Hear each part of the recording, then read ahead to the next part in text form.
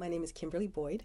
I am a professional dancer and choreographer, which means that I enjoy making dances about things. In science, we're concerned with processes and whether there is a logical order and sequence to the events that we're studying.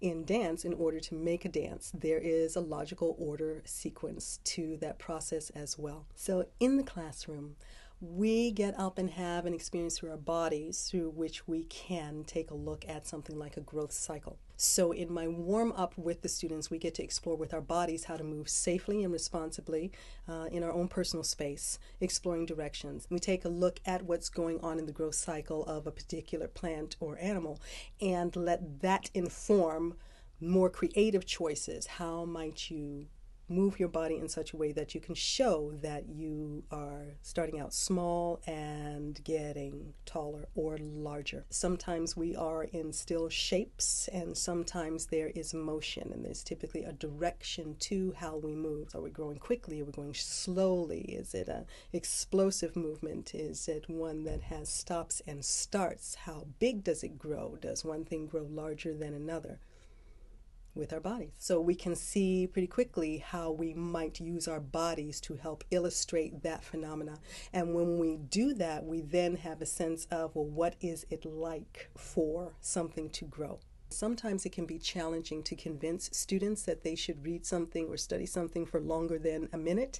But if we are creating, if we are making a dance, it makes sense that no, we have to go back and then we're going to have some discussion about, is it this way or is it that way? Well, what does the science say? And we are in fact in a rehearsal process. That's a word that we would call it in dance, when we go over one idea again and again and again, not to simply regurgitate fact unconsciously, but to go back and to refine the learning.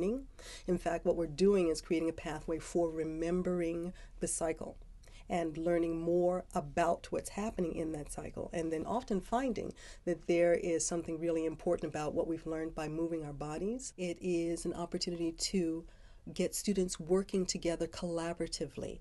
When we make dances together, we're working in small groups, we had to figure out how to negotiate. We had to figure out how to compromise. We had to figure out how to share ideas. We had to figure out how to, okay, I had an idea, it didn't get used this time, and to be okay with that. And these are enormous, enormous skills that we need in the world of work. Doing this kind of work is within everyone's reach. The teacher doesn't have to necessarily be in it, doing it with the students all the time. The teacher just sets the context for the students' discovery and then monitors in the same way that you would put students in small groups and have them work together, check in on their process, and get them to talk about their results.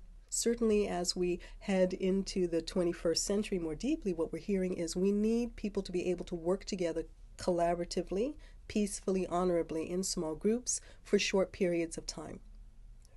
And I don't know very many opportunities that we have to practice that unless you are on a sports team, but this is really different from that as well, to get together and to share your creativity but also your intellect, and to find that there is an important intersection between creativity and critical thinking.